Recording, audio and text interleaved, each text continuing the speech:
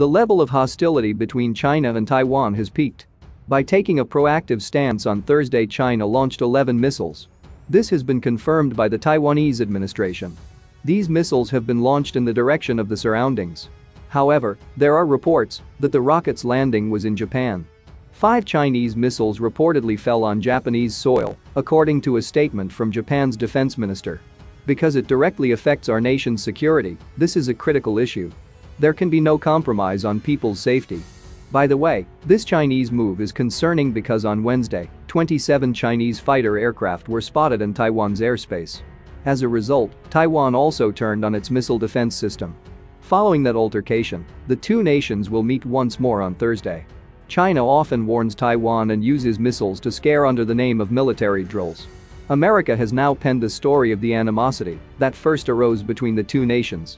China has been making threats ever since U.S. House Speaker Nancy Pelosi paid a visit to Taiwan.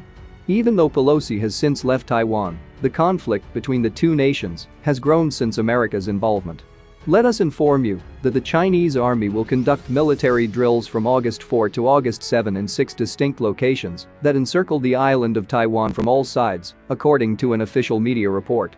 In addition, Chinese analysts, as cited by the Global Times, claimed that this practice by China was exceptional because the PLA missiles were anticipated to fly over Taiwan for the first time.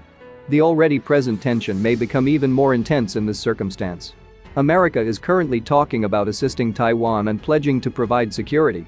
Taiwan, however, cannot have uncritical faith in America, given the current circumstances there.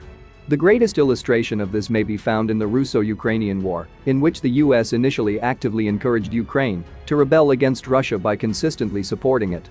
However, as soon as hostilities began, America declined to send its army there as well and instead focused primarily on imposing sanctions on Russia. Thanks for watching. Please subscribe to our YouTube channel.